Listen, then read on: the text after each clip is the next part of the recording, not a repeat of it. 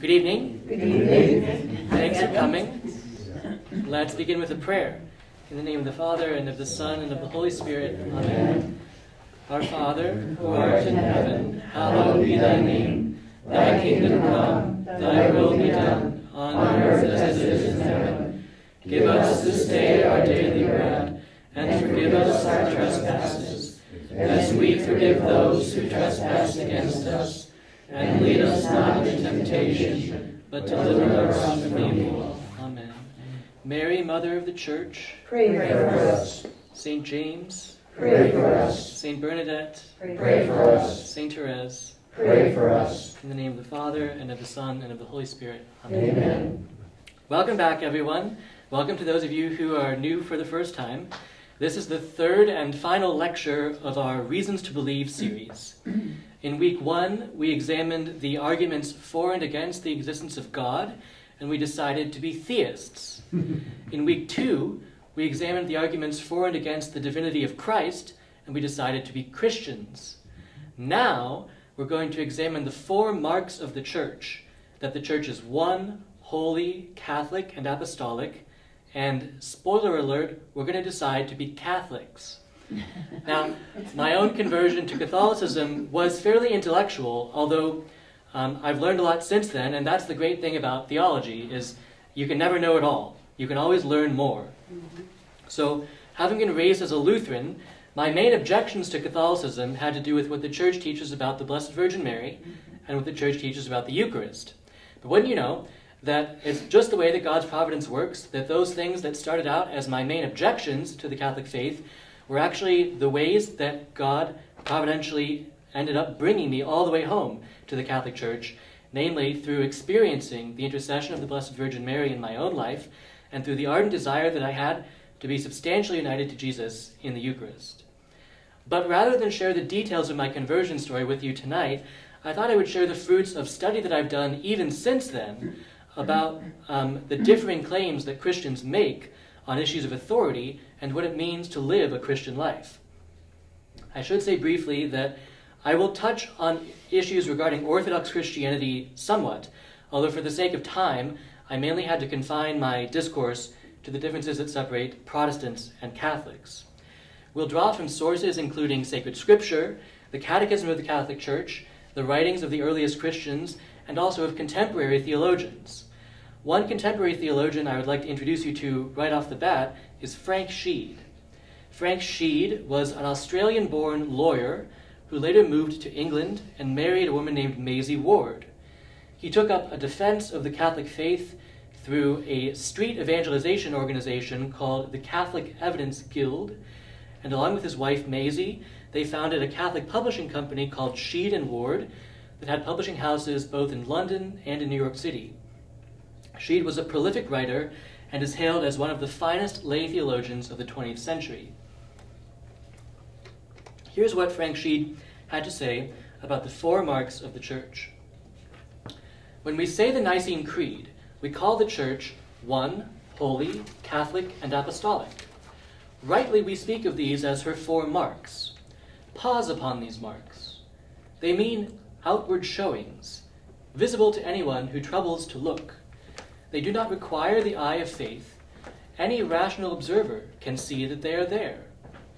He may not see the importance the Catholic sees in them, but once he knows what we mean by the marks, the qualities outwardly shown, he will admit that the Church does actually show them. For the Catholic, they are immeasurably more than that. They are the outward showings of inner realities. The showing can vary from age to age, according as men respond well or ill to the gifts from above. But the inner reality abides changeless. Christ made his Church thus. It can never be otherwise. So we'll take these 4 marks of the Church in reverse order. First, we'll consider apostolicity, particularly the question of who or what has the authority to determine Christian faith and practice. Second, we'll examine the relationship of small c Catholic to big C Catholic and explain what it means for the Church to be universal. Third, we'll talk about sanctity, or holiness, of the Church, and why the Church is holy, and how God wants to help us become holy too. Fourthly, we'll see how desperately Jesus desires unity among his followers, and we'll ask for the grace to work and to pray for the unity of all Christians. Lastly, as always, I'll offer you some resources for further study.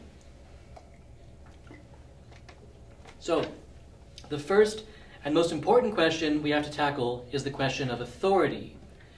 Who or what has the authority to speak definitively on matters of Christian faith and practice? This disputed question of authority is unfortunately the central cause of division among Christians.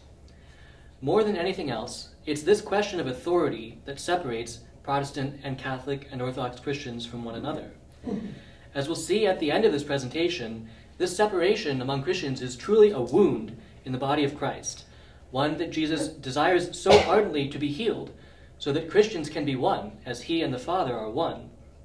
So if we're going to treat this wound, we have to look first at what inflicted it, which is this disagreement on the issue of authority. Before we dive into the disagreement between Protestants and Catholics on this issue of authority, it's important to take a moment to highlight some of the things that we all agree upon. We, Catholics and Protestants, both agree that God exists. We both agree that Jesus is God. We both agree that Jesus was crucified, died, and was buried, that he rose from the dead on the third day. We both agree that Jesus' life, death, and resurrection was an infinitely meritorious gift by which our sins are cleansed and by which we are offered the opportunity to be restored to friendship with God both in this life and in the next. We both agree that after the resurrection, Jesus appeared to the disciples, and then after 40 days, he ascended into heaven. And all of us who are baptized, whether Catholic or Protestant, are united together in one Christian family, although that union is imperfect, again because of the wounds that afflict the body of Christ. So as you can see, as Catholics and as Protestants, we agree on a lot. And it's always good to remind ourselves first, anytime you're debating anything with anybody, agree wherever you can, and build that common ground, build that goodwill so that you can set aside your agreements and narrow in just on the few places where you might disagree. So having reminded ourselves of where we agree, we now have to turn to the disagreement. The question is this: having ascended to the right hand of the Father, Jesus reigns eternally from heaven. But who or what did he leave on earth to guide his pilgrim people, that's us, toward our heavenly homeland? For Protestants, the answer is a what. What Jesus left is the Bible, the sacred scripture. And for Protestants, the Bible is the sole source of authority for Christian faith and practice. This view is known as sola scriptura, Latin for scripture alone. And questions of Christian doctrine and morals on the Protestant view are to be decided by scripture alone. For Catholics, the answer is a what and a who. We Catholics agree that the Bible is the Word of God. But on the Catholic view, the Bible does not exhaust the Word of God. And we believe that God's Word is revealed not only through sacred scripture, but also through sacred tradition, handed down in the preaching and teaching of the apostles. Furthermore, Catholics believe that these twin sources of revelation, sacred scripture and sacred tradition, are interpreted authoritatively by the successors of the apostles, namely the Pope and the bishops in union with the Pope, through the teaching office that they exercise, which is called the magisterium. That's a big fancy Latin word that just comes from the word magister, which means teacher. So remember, our question was, who or what did Jesus leave on earth to guide successive generations of his followers on our pilgrim journey to heaven? On the Protestant view, the answer is just scripture, scripture alone. On the Catholic view, the answer is sacred scripture and also sacred tradition, interpreted authoritatively by the magisterium. So we have these two competing views, and now we have to ask the question, who's right? Well, as you might have guessed from the fact that yours truly converted from Protestantism to Catholicism, I would submit to you that the Catholic Church is right on this question of authority. And to explain why, I want to show you that sola scriptura is an unbiblical doctrine, one that disproves itself, and then show you that the disagreement that results among Protestants is because of this impoverished view that they have of authority. Finally, I'll explain the benefits that the Catholic Church has precisely because it is apostolic, because it has inherited sacred tradition, and it has the authority to interpret sacred scripture and sacred tradition through the magisterium. So first, here are 4 reasons why sola scriptura isn't true, and by extension, why Protestant doctrines that are derived from sola scriptura also aren't true. Many of these ideas I have gleaned from Trent Horn's book, The Case for Catholicism, which I'll talk about at the end of the presentation, and also a presentation he gave to a Protestant audience called My Doubts About Sola Scriptura. So here we go. Number 1, what do we mean by sola scriptura? Is it sufficient for a doctrine merely not to contradict Scripture? Or does it need to be explicitly spelled out in Scripture in order to be believed? Because a Catholic could agree with sola scriptura as far as that first meaning goes. We Catholics don't believe anything that contradicts Scripture, even though some of what we believe isn't explicitly spelled out in Scripture.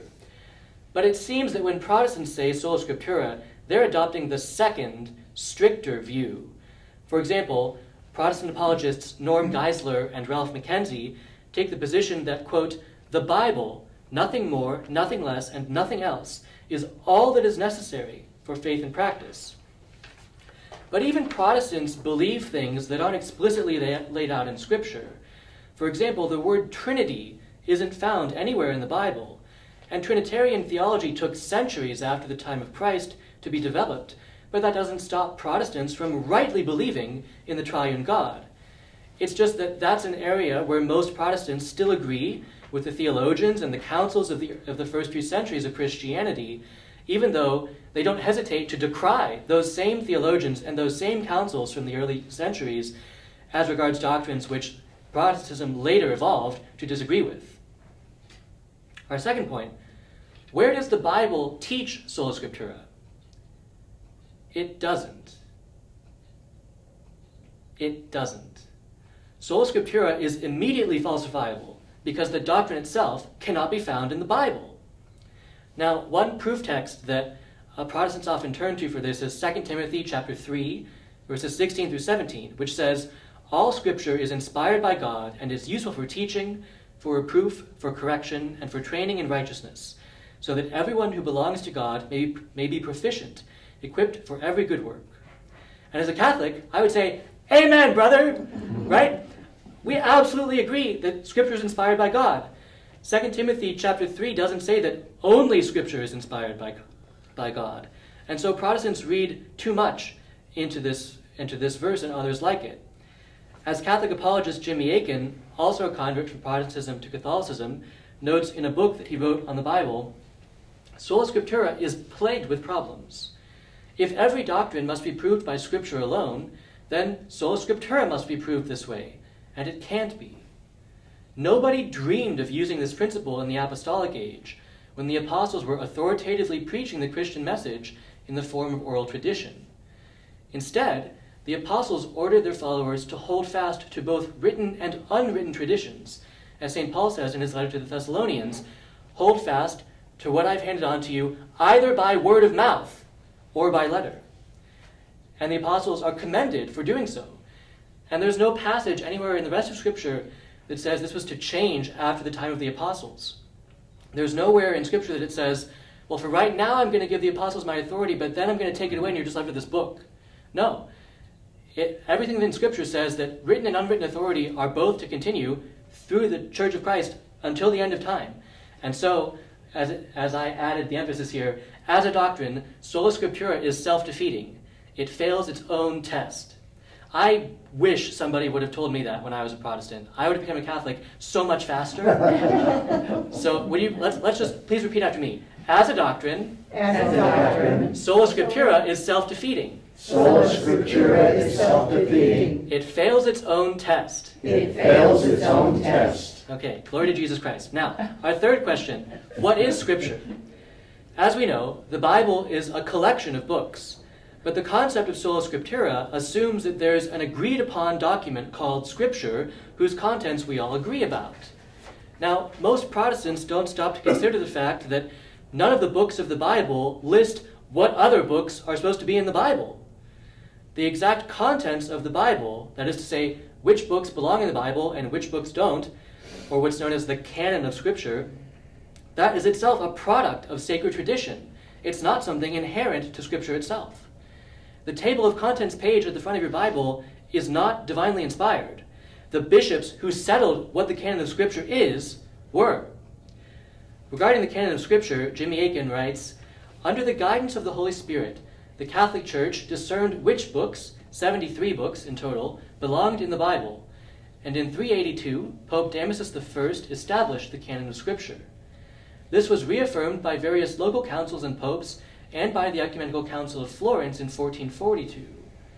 When the Protestant Reformation began, the Reformers attempted to decanonize certain books of Scripture, resulting in the 66-book canon that modern Protestant Bibles have, but the Council of Trent infallibly reaffirmed the 73-book canon in 1546. Because the Reformers advocated ideas contradicting tradition and the magisterium, they rejected their authority and abandoned the principles Christians had used since the Apostolic Age, leaving them free to interpret Scripture however they desired. They advocated the novel principle that doctrine should be established sola scriptura, or by Scripture alone. This uncertainty about the canon itself is itself a death blow to sola scriptura. After all, imagine that you're a Protestant. If sola scriptura is your only authority, you had better be darn sure that you have all the books that are supposed to be Scripture and none of the books that aren't. But, as we said, the list of books that belong in the Bible is not a self-authenticating list.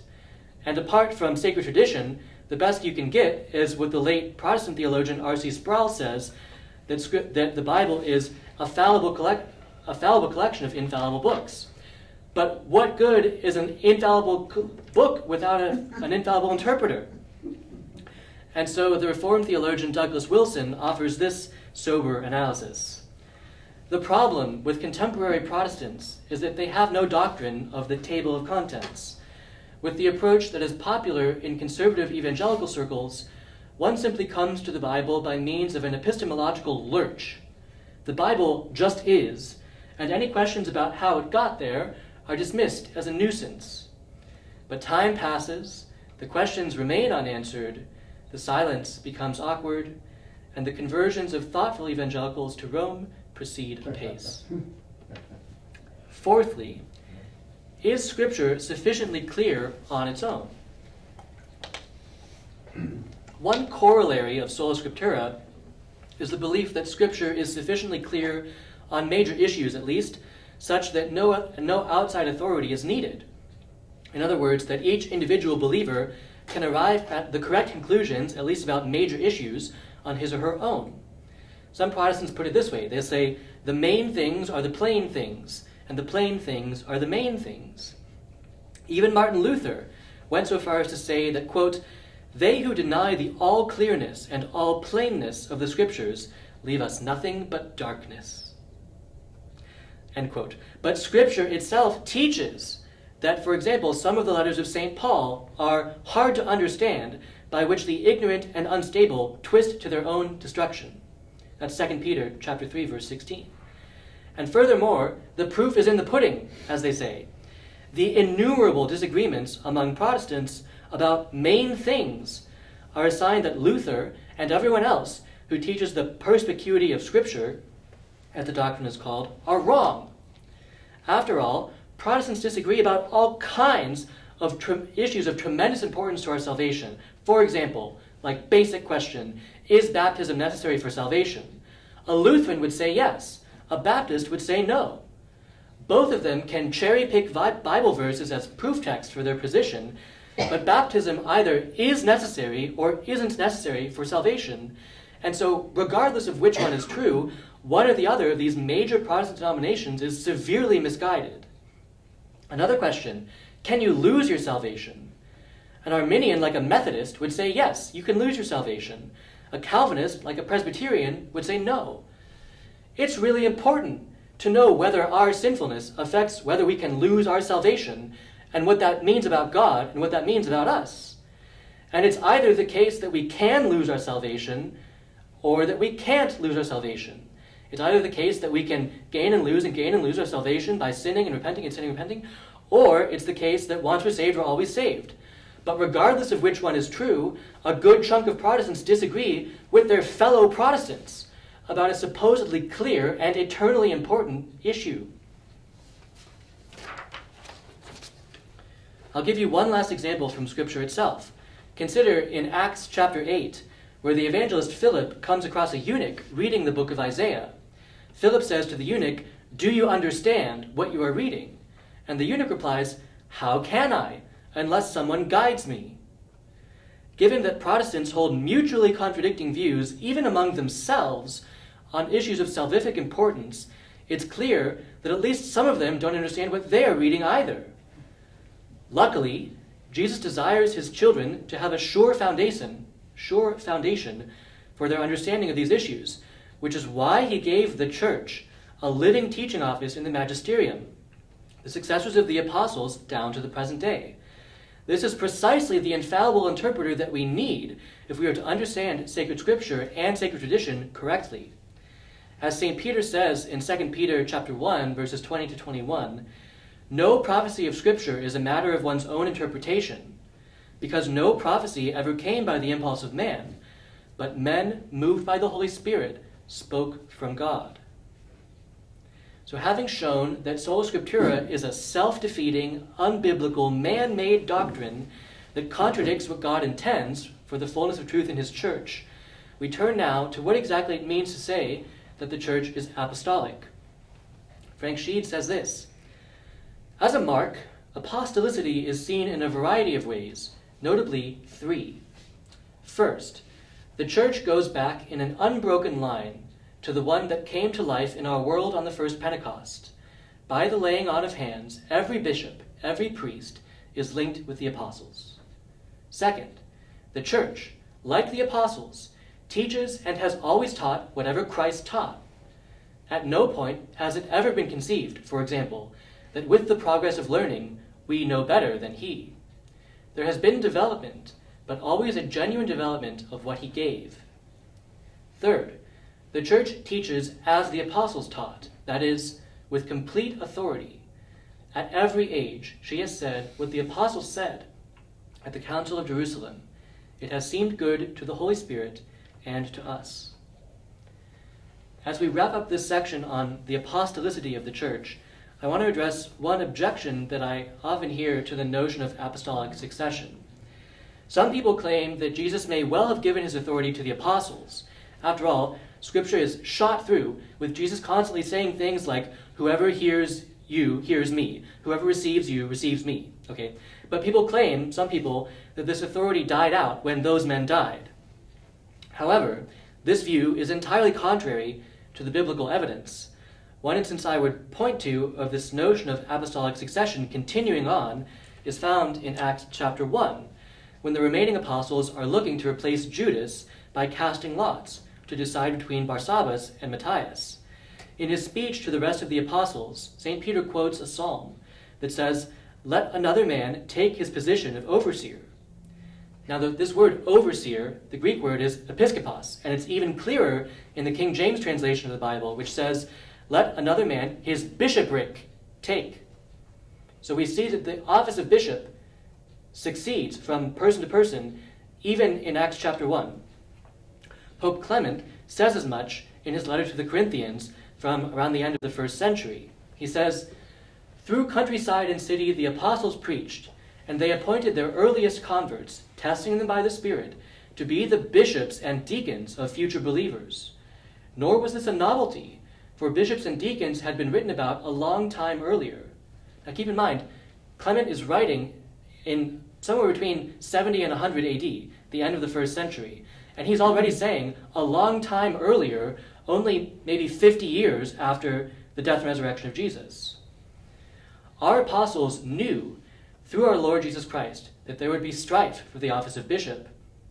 For this reason, therefore, having received perfect foreknowledge, they appointed those who have already been mentioned, and afterwards added further provision that if they should die, other men should succeed to their ministry.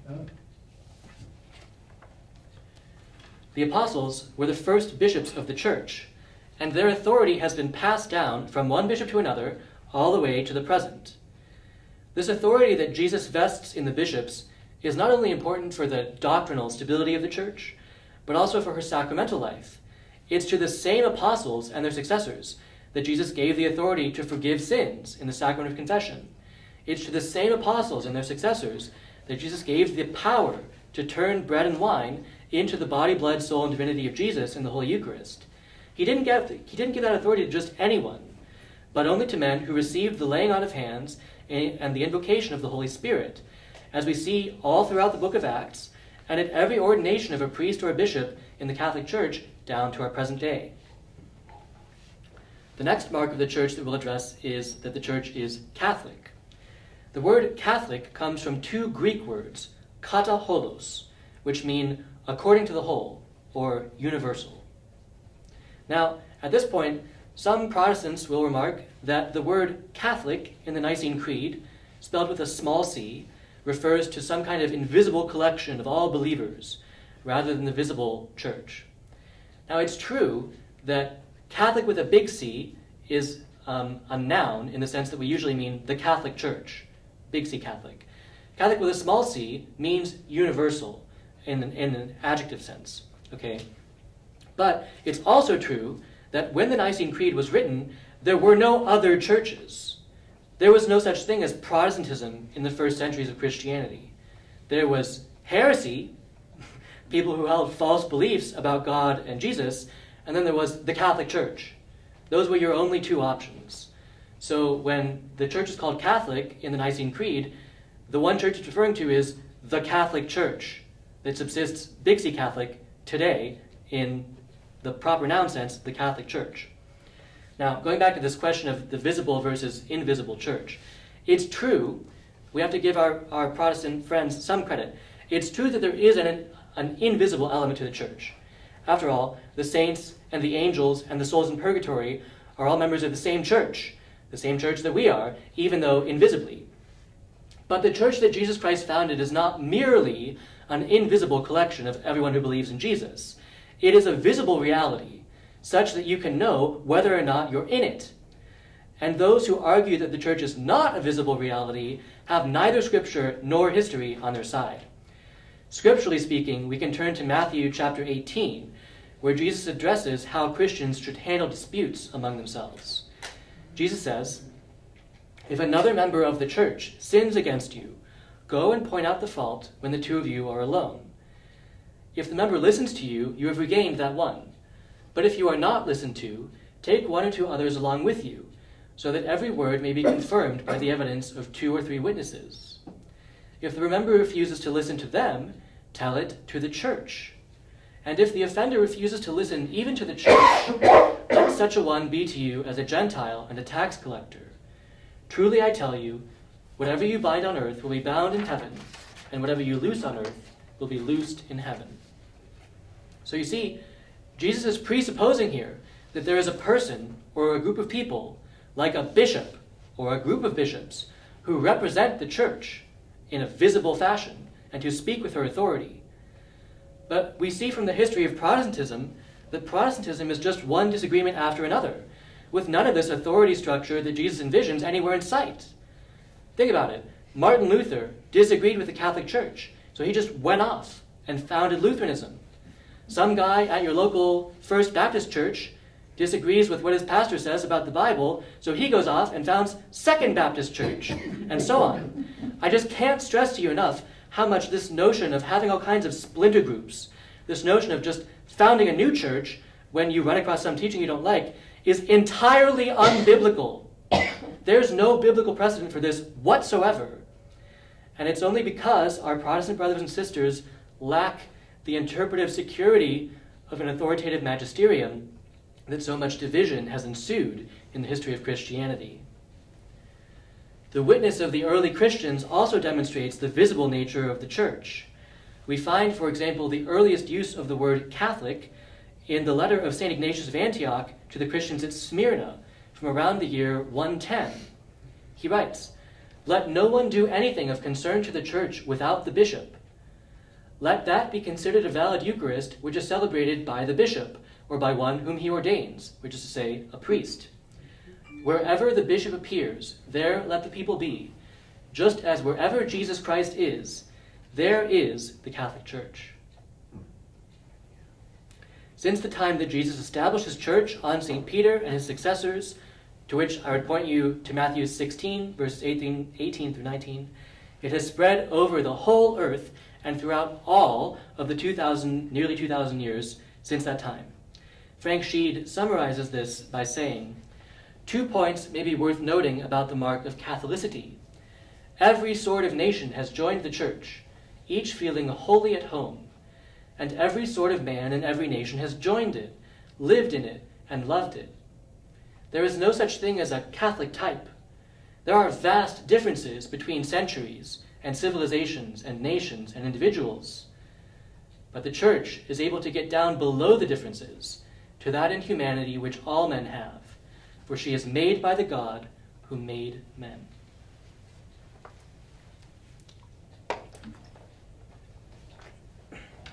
Next, let's talk about holiness.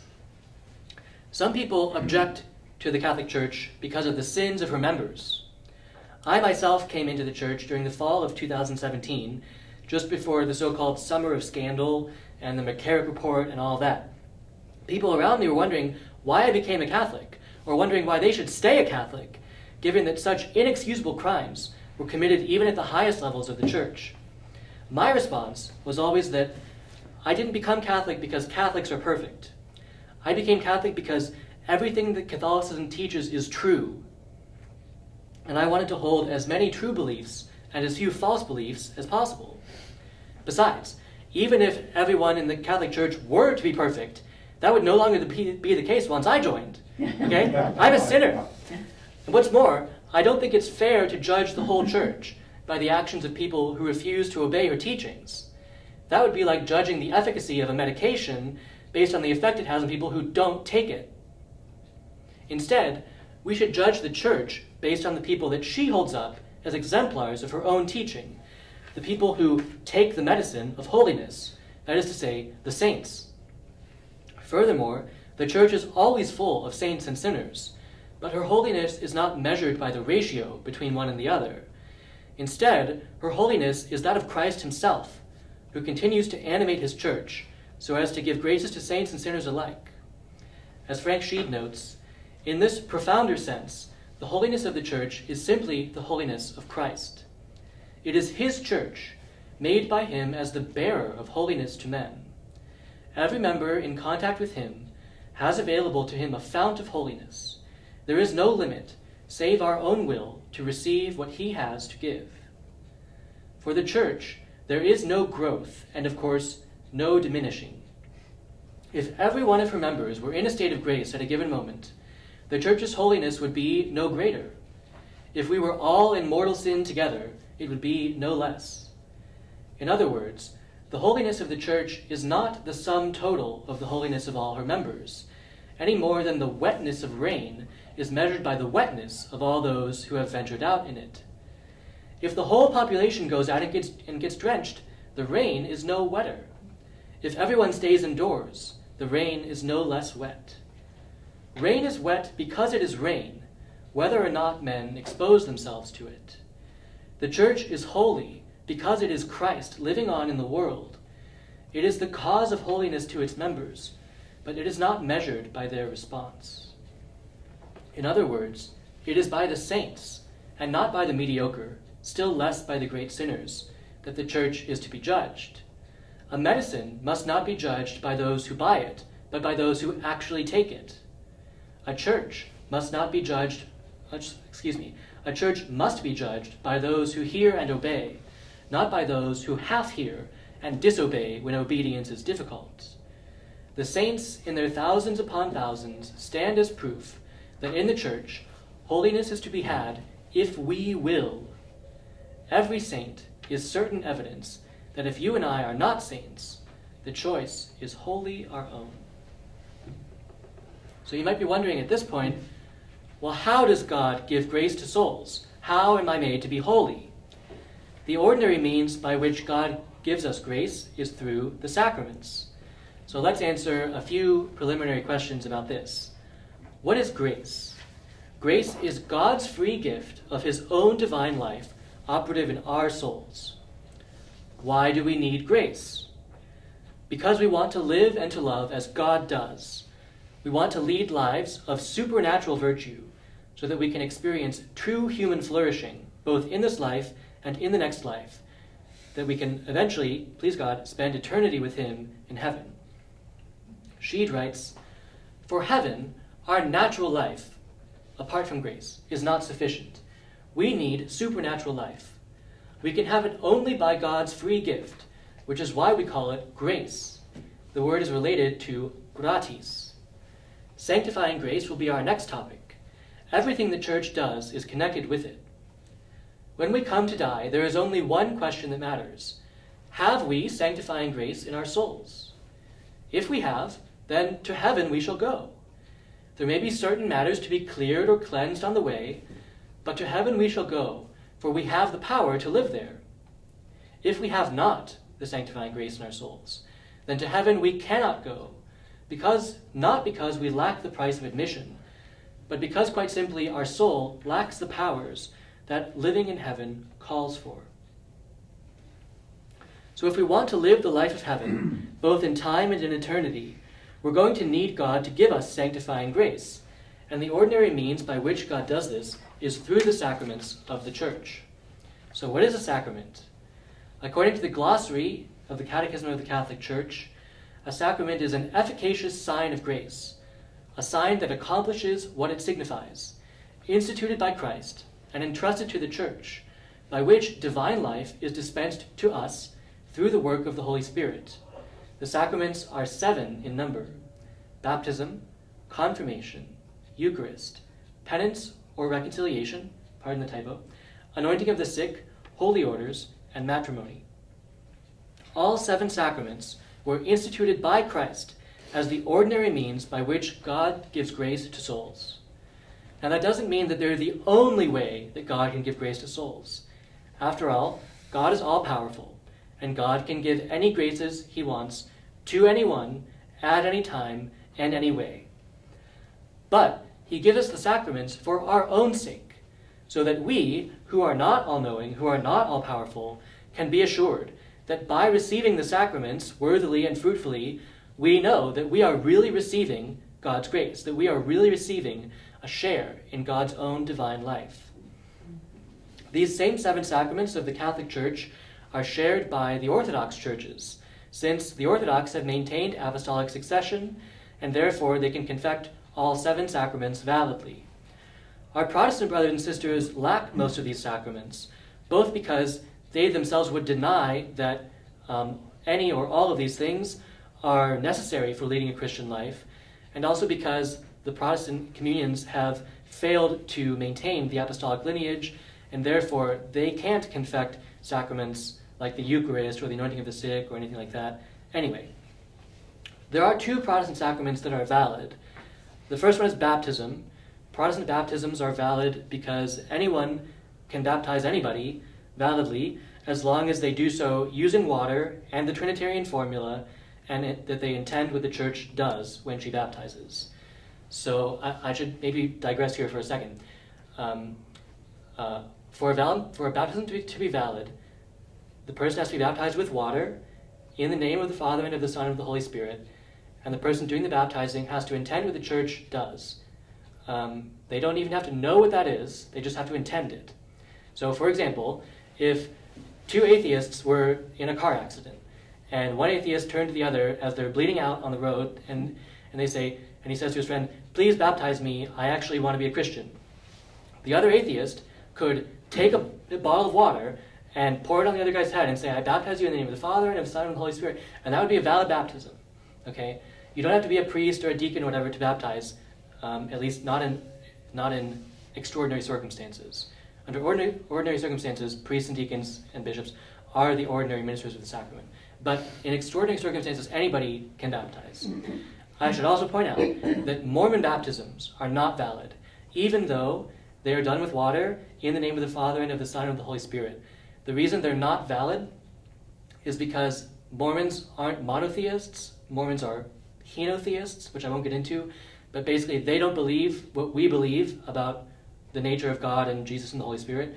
And so even though they use the right words and they use the right stuff, water, because they don't intend what the Church intends, which is baptism into the one God, Mormon baptisms aren't valid. One other digression I should make while I'm digressing on baptism is that, that you can't be rebaptized. It's not possible. Being baptized is like being pregnant. You're either pregnant or you're not. You're either baptized or you're not. There's no such thing as being rebaptized. If you need to be rebaptized, you really weren't baptized in the first place. Okay? And if you are baptized validly, like we just said, nothing happens if you get rebaptized. They're just pouring water on you and nothing happens. Okay? So you're either baptized or you're not baptized, and you can't get rebaptized. Does that make sense? Yeah. Okay. So anyway, where was I? The other Protestant sacrament that's valid is Protestant marriages are valid. They are valid sacramental marriages because as long as the bride and groom are validly baptized, then they're Christians, and Jesus has raised the dignity of marriage to that of a sacrament. So, for example, when he says, "What therefore God has joined together, let no man put asunder." So Protestant marriages are valid because they are baptized, and so they have valid sacramental marriages. But other than baptism and marriage, Protestants don't have valid sacraments because they have broken that succession from the apostles. So, speaking, lastly, of things that God has joined together but that man has unfortunately put asunder, let's talk about the unity of the church. Jesus' plea for Christian unity shines through most clearly in John chapter 17. It's the longest recorded prayer that we have from Jesus, called his high priestly prayer, and it takes place on the night of the Last Supper. I'm going to read it to you. St. John writes, "After Jesus had spoken these words, he looked up to heaven and said, 'Father, the hour has come. Glorify your Son, so that the Son may glorify you, since you have given him authority over all people to give eternal life to all whom you have given him. And this is eternal life, that they may know you, the only true God, and Jesus Christ whom you have sent. I have made your name known to those whom you gave me from the world. They were yours, and you gave them to me, and they have kept your word. Now they know that everything you have given me is from you, for the words that you gave to me, I have given them. And they have received them, and know in truth that I came from you, and they have believed that you sent me. Holy Father, protect them in your name that you have given me, so that they may be one, as we are one. While I was with them, I protected them in your name that you have given me. I guarded them, and not one of them was lost, except the one destined to be lost, that's Judas, so that the scripture might be fulfilled. But now I am coming to you, and I speak these things in the world, so that they may have my joy made complete in themselves. Sanctify them in the truth. Your word is truth. As you have sent me into the world, so I have sent them into the world. And for their sakes I sanctify myself, so that they also may be sanctified in truth. I ask not only on behalf of these, but also on behalf of those who will believe in me through their word. That's all of us. We believe in him through the word of the apostles. That they may all be one. As you, Father, are in me, and I am in you, may they also be in us, so that the world may believe that you have sent me. The division among Christianity causes scandal to people who look to unity as a mark of the truth of the Christian faith. The glory that you have given me, I have given them, so that they may be one as we are one, I and them and you and me, that they may become completely one, so that the world may know that you have sent me and have loved them even as you have loved me. Father, I desire that those also whom you have given me may be with me where I am, to see my glory, which you have given me because you loved me before the foundation of the world. Righteous Father, the world does not know you, but I know you, and these know that you have sent me. I made your name known to them, and I will make it known, so that the love with which you have loved me may be in them, and I in them. Commenting on this high priestly prayer of Jesus, Frank Sheed notes that the importance of unity in our Lord's sight comes out unmistakably in the phrases he uses at the Last Supper, that they may be one as the Father and I are one. Right? Unity meant so much to him that upon it he was prepared to stake the proof of his own divinity, and it meant so much in itself that he could compare it to the unity within the Godhead of the first person and the second. Look at the words again. The unity was to be of men in the Trinity, that they may be one in us. That is the inner reality. But it must be outwardly visible, that the world might see it as evidence of the inner reality of Christ. That is the mark. So given what we've seen already, can we say that all Christians are unified? Well, obviously not. We've seen the disagreements among and between our Protestant and Orthodox brothers and sisters. Regrettably, even among Catholics, we see so-called cafeteria Catholics who refuse to hold to the fullness, the organic unity of the faith taught by the Catholic Church. This division among Christians is not something to be celebrated. This division among Christians breaks Jesus' heart. Jesus promised to send the Holy Spirit to guide us into the fullness of truth. That's John chapter 16, verse 13. And one indicator of that fullness is the unity that God wants his children to have, just as the father of a family wants peace and concord and unity to reign in his home. In its decree on ecumenism, the Second Vatican Council explains that the separated Orthodox churches and Protestant communities as such, though we believe them to be deficient in some respects, have been by no means deprived of significance and importance in the mystery of salvation. For the Spirit of Christ has not refrained from using them as means of salvation which derive their efficacy from the very fullness of grace and truth entrusted to the Catholic Church. Nevertheless, our separated brethren, whether considered as individuals or as communities and churches, are not blessed with that unity which Jesus Christ wished to bestow on all those who through him were born again into one body, and with him quickened to newness of life. That unity which the Holy Scriptures and the ancient tradition of the Church proclaim. For it is only through Christ's Catholic Church, which is the all-embracing means of salvation, that they can benefit fully from the means of salvation.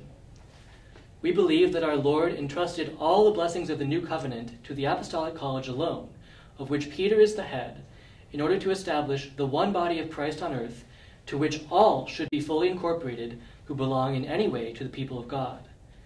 This people of God, though still in its members liable to sin, is ever growing in Christ during its pilgrimage on earth, and is guided by God's gentle wisdom according to his hidden designs, until it shall happily arrive at the fullness of eternal glory in the heavenly Jerusalem. So which group of Christians can be said to enjoy the fullness of the one holy Catholic and Apostolic Church? Which church has all the gifts that Jesus wanted to entrust to his children?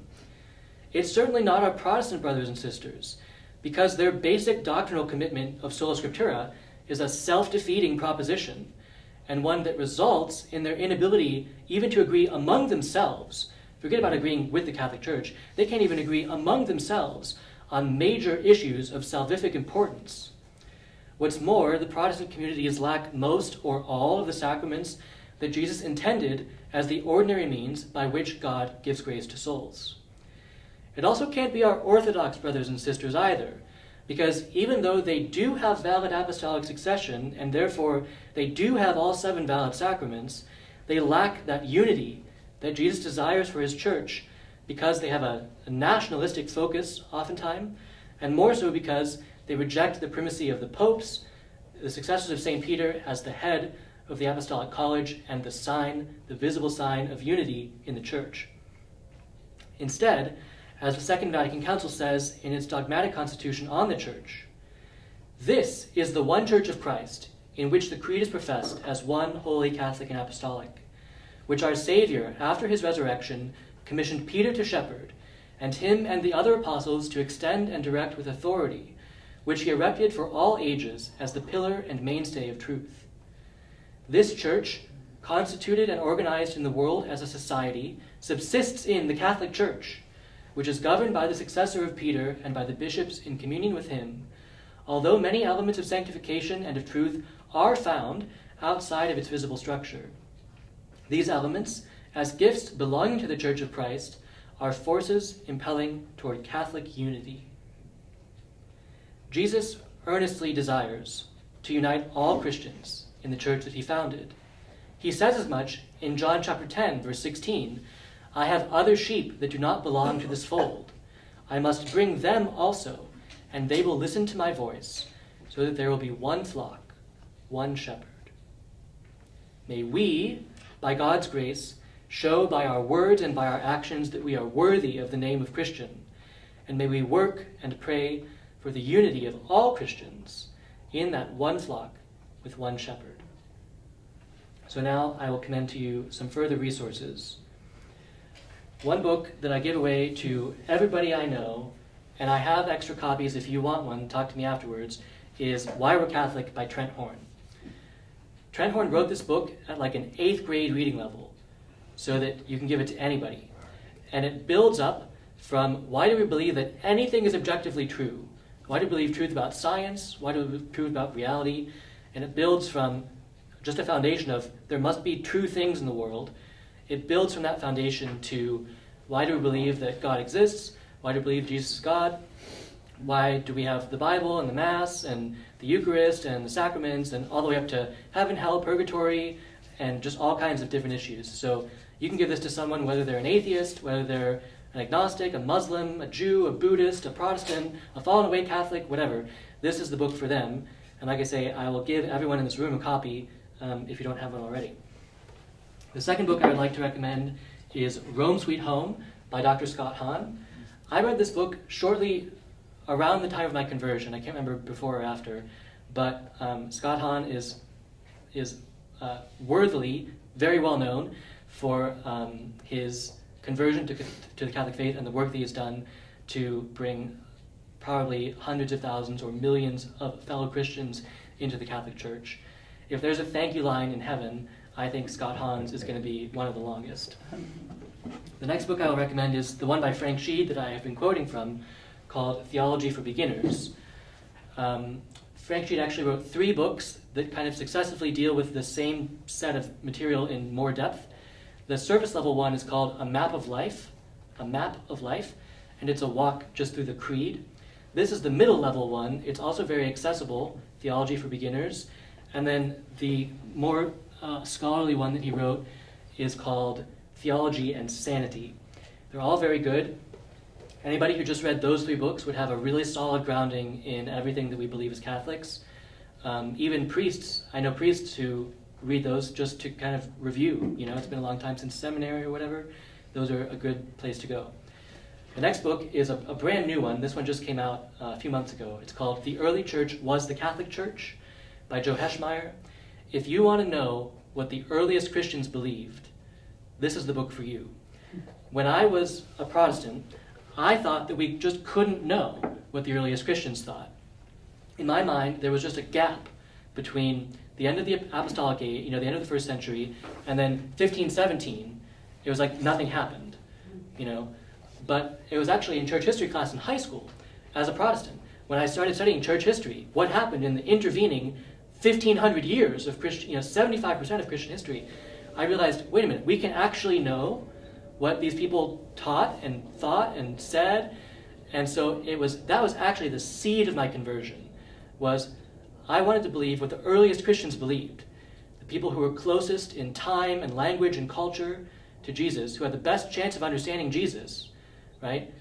That was them, right? First century, second century.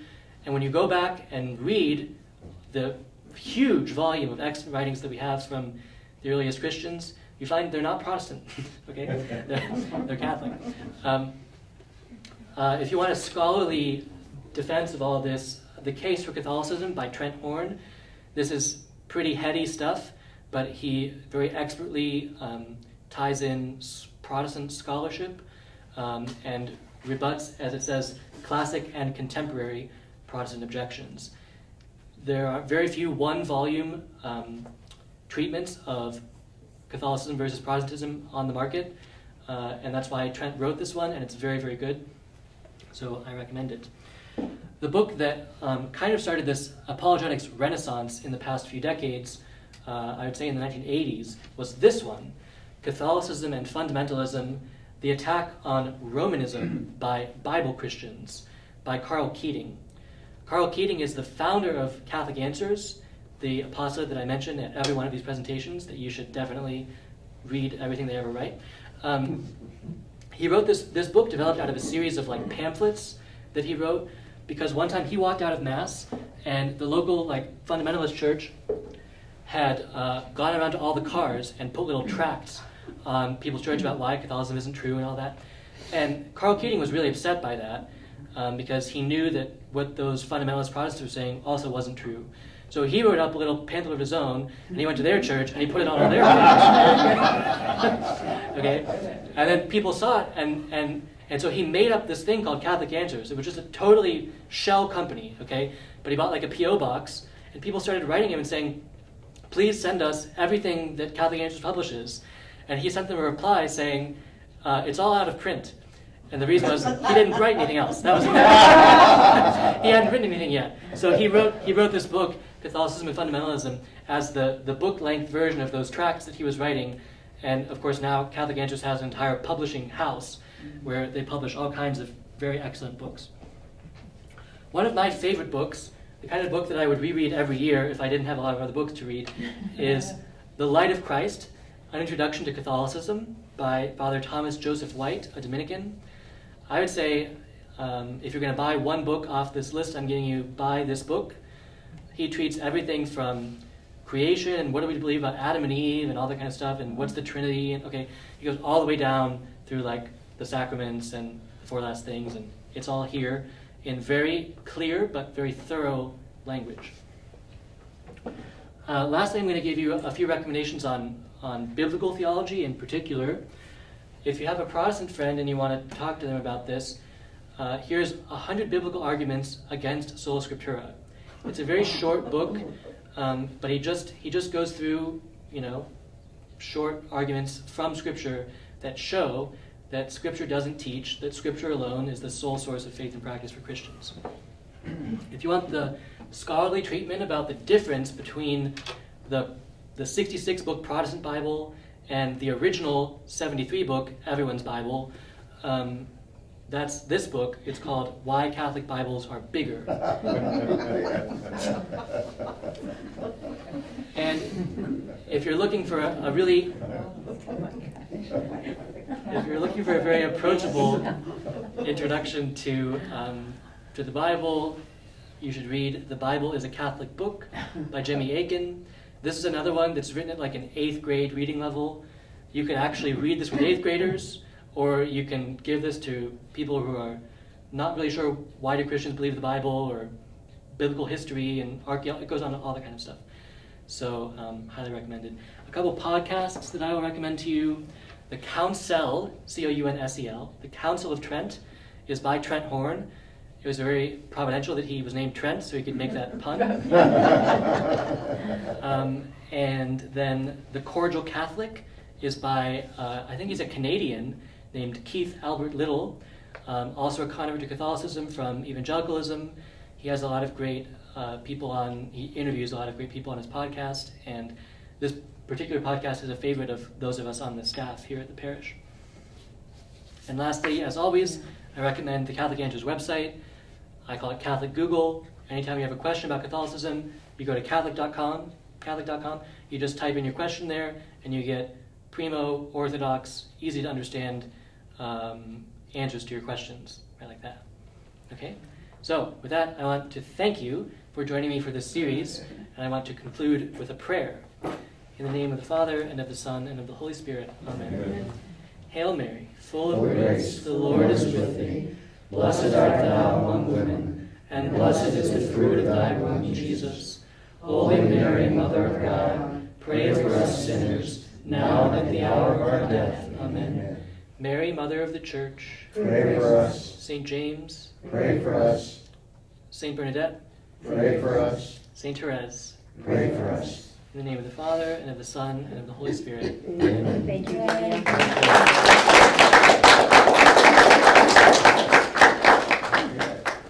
Mary. Can I make one observation or point? I started attending the Eastern Rite Catholic Church when I was 14, and all the craziness Yes. of Vatican Yes. II, and you never knew what you were going to get when Right. you went to church, in a Latin Rite church. And Jim and I were married at St. Michael's Ukrainian Catholic Church in Mishawaka. His grandmother was from Poland, and she kept shaking her head, not a Catholic church, not a Catholic church, saying it in Polish, you know.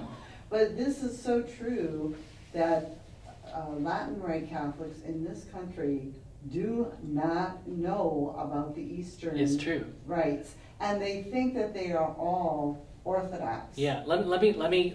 For those of you who don't know what she's talking about, let me give you the quick catechesis. So sometimes we're called Roman Catholics. That's a pejorative term that Protestants made up to make us sound bad. They say we're Roman. Okay.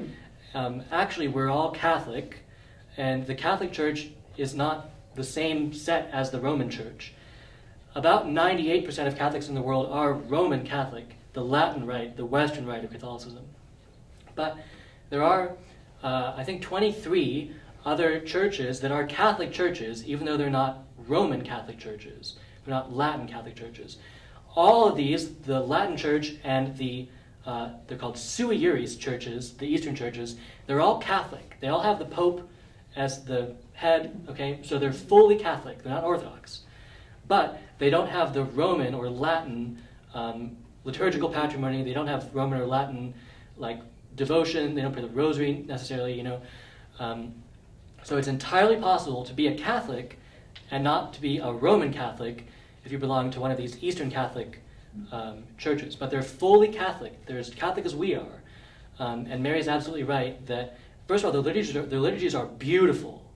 And I really, as a liturgist, I really wish that more Latin Rite Catholics had some experience with Eastern Rite Catholic liturgies, because all the crazy stuff that happened after Vatican II that was not called for by Vatican II, but happened after Vatican II, that stuff didn't go on, and the Eastern Catholic rites have maintained very reverent, very prayerful, very beautiful liturgies all through the crazy 70s and 80s. Okay. I didn't mean to cut you off, Mary. Did you want to say something? No, that's all I wanted to say is there are even people that have been Catholic all of their lives have never heard.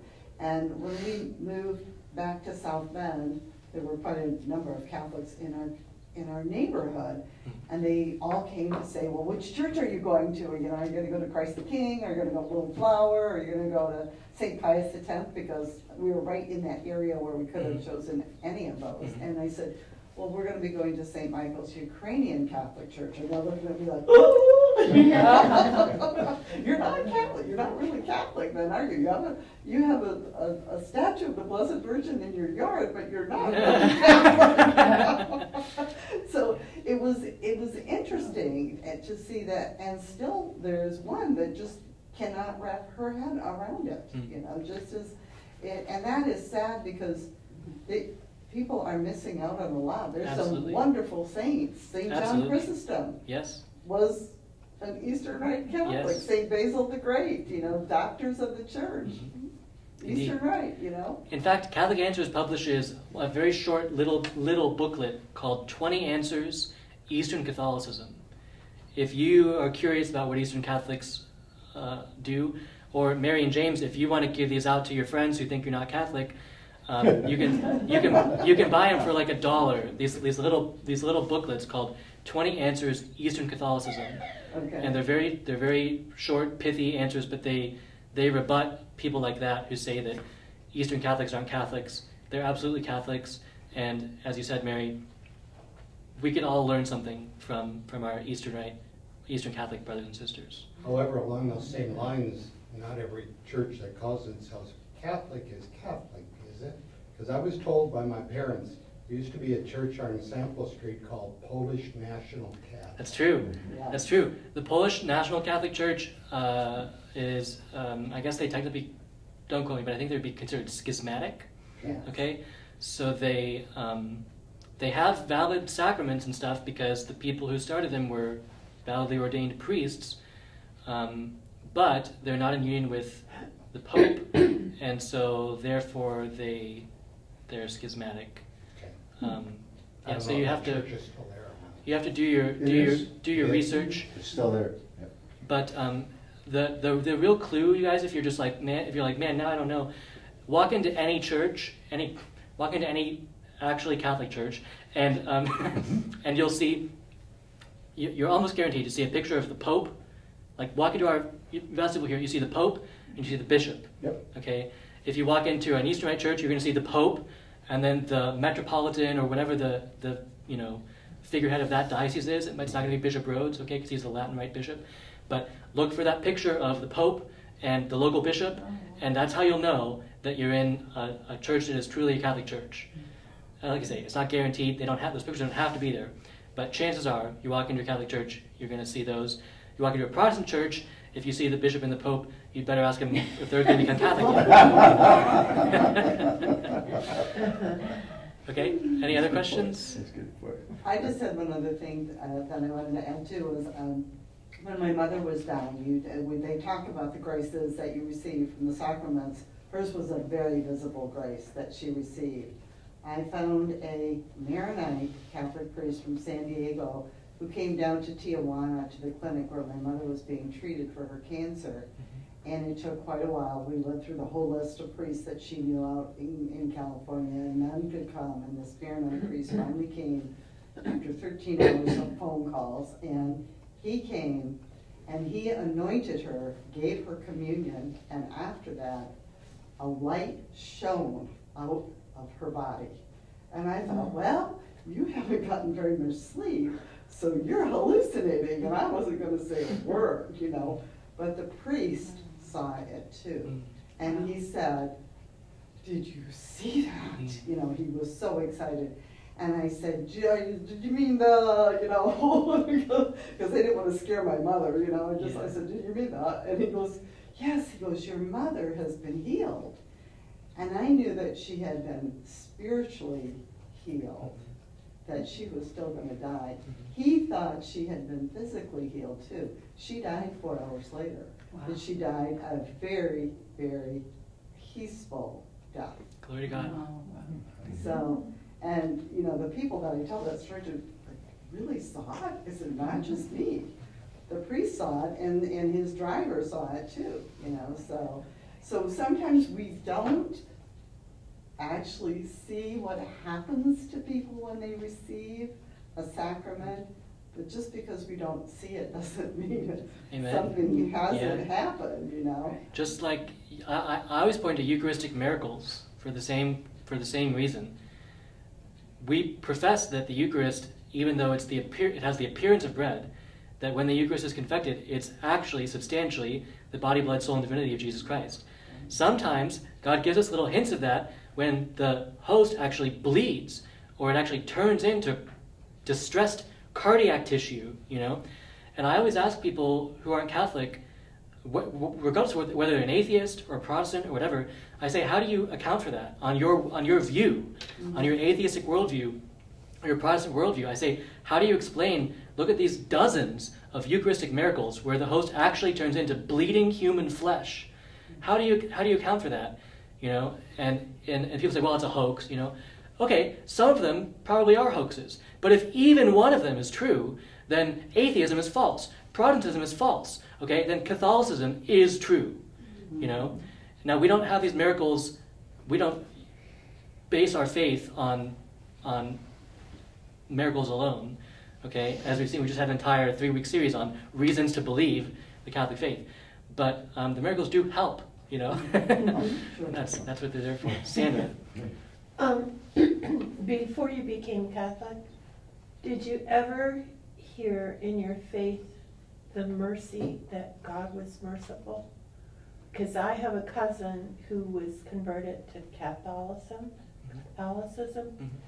and everybody in the family that wasn't Catholic, on one side of my family there are a lot of Protestants, and she said she never heard the word mercy from God the entire time she was Protestant. I was very fortunate that I knew that God was merciful, and I knew that He was drawing me into His church precisely because of His mercy. But I'm sure that your family is not alone, that there are people like that who unfortunately don't know the great I love thought that it God was has. so sad, Yeah, you know. it is sad, absolutely. And everybody was giving her grief for becoming a Catholic.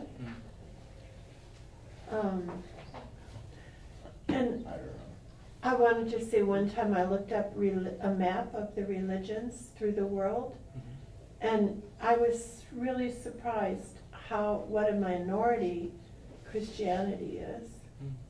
And the biggest religion practiced out there is Muslim.